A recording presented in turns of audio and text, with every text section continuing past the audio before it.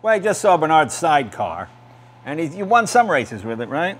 Well, we haven't won yet. We're getting close. Haven't won yet. So there's either you're winning because the guy's not good enough, or you need a better frame. And we're going to go with the thing that you need a better frame. That's what's holding you back. That's it. You could have won if you'd had a halfway decent frame. Well, this frame we have is designed before World War II. Yeah, okay. The suspension is ancient, so yeah. I want to build a state-of-the-art sidecar. Okay, so that's what you do. This is a sidecar frame, which obviously looks nothing like a motorcycle frame. Explain what we got here. Well, this is the frame, like you say, it's not like a motorcycle, it's more like a three-wheel car. And the reason for doing all of this is so we can put like A-frame suspension on it, right, like we have on the Formula car. So it'll be hub center steering in the front, A-frame suspension, and it'll make the tires work a lot better than what we have now. Is there any rules to motorcycle sidecar racing? Does it have to have 80% motorcycle, or this is basically a Formula One car with three wheels, right? This is what it's referred to. It's a Formula One sidecar. Okay. It's more of a three-wheel car than it is a motorcycle with a sidecar. Right. There is some rules on the length of it, and the width and the tire offset and all that. And what are we using for tubing? This is 4130 chromoly steel. Okay. It's very light. I hope it's going to be considerably lighter than what we have now. What do you figure it'll weigh when you're done? Well, I'm trying to stay under 500 pounds. Okay. For the whole rig? For the whole rig. Wow. So you better not get on it.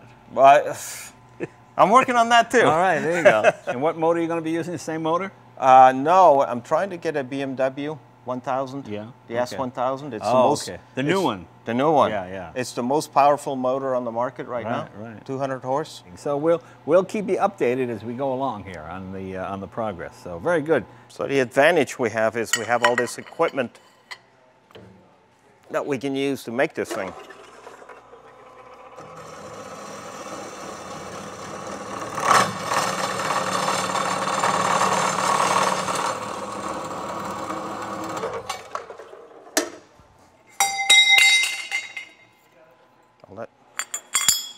We're going to fish mouth this tube so it fits up against the round tubing.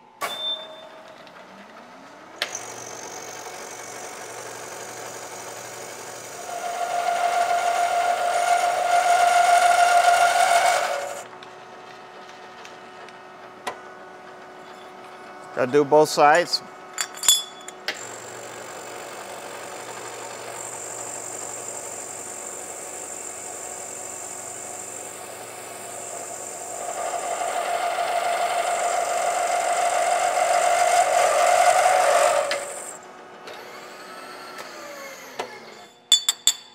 So we've got a fish mouth tube.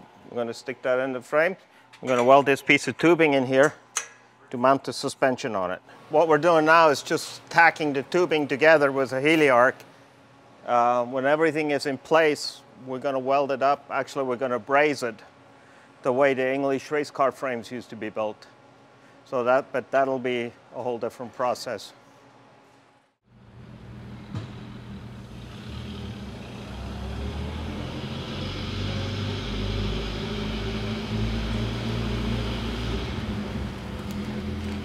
Mm-hmm.